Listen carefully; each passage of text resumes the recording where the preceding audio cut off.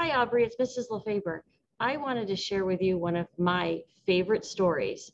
And I know that you love dogs, so I'm hoping that you will enjoy this book too. It's called Let's Get a Pup, Said Kate by Bob Graham. The end of Kate's bed was a lonely place. Tiger the cat no longer slept there. Tiger died last winter, so there were only Kate's 2 feet to keep each other company. Now Kate woke to the full summer with the sun pouring over the back fence. Let's get a pup, said Kate. Let's get a pup, said Kate. What, a brand new one? Said now wide awake Mom. With the wrapping still on? Added breathless Dad. Pups don't come wrapped, replied Kate. I know they don't, said Dad. It was just a joke. Mom looked in the paper. It must be small, said Kate. And cute, said Dad. And get all excited, said Kate. And run around in circles, said Dad. Said Mom. Look, the rescue center, a center for dogs without a home, a center for dogs all alone. With their breakfast uneaten, they dressed and left immediately. At the rescue center, they found plenty of dogs without a home and lots of dogs all alone. They found big dogs, small dogs, scratchers and sleepers, wire-haired, short-haired, scratchers and leapers. They found fighters and biters, growlers and snarlers, short dogs, dogs long and thin, and dogs with their cheeks sucked in. They also found happy dogs, sad dogs, take-me dogs, and dogs who couldn't care less. They saw smelly dogs, fat dogs, lean and mean dogs, chew 'em up and spit 'em out dogs, and dogs like walking nightmares. Then they saw Dave. Dave was so excited.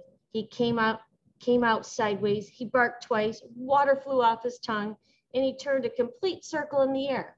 He was small, he was cute, and he was brand new. Dave climbed right over the top of Kate, who briefly wore him like a hat. He was all we want, said Kate. All that we came for, said Mom. We'll take him, said Dad. Then they saw Rosie, and she saw them. She was old and gray and broad as a table. It was difficult for her to get to her feet, but she stood, it seemed, almost politely. Her eyes watered, her ears went back, and she radiated good intentions. My wish for you, said Dad, is that you could lie on someone's living room floor, or on their couch, said Mom, or on someone's bed, said Kate. Mom's voice shook. We would take them all if we could, but what can we do? And with many backwards glances, they slowly walked away. At home, Dave was everything that a pup could be and more. On the first night, he cried in his box. The next morning, Kate's mom and dad received a good licking. Dave cried last night, so he slept with me, said Kate, but I didn't sleep. Neither did I, said Dad. I was wishing. Neither did I, said Mom. I was wishing. With their breakfast once again uneaten, they dressed and left immediately.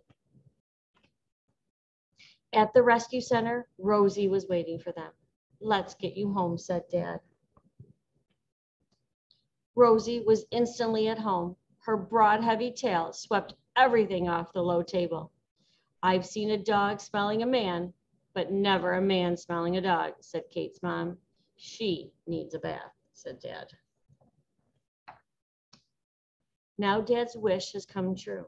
Rosie is asleep on the living room floor with Dave to keep her company. Mom's wish has also come true. Now Rosie and Dave are asleep on the couch.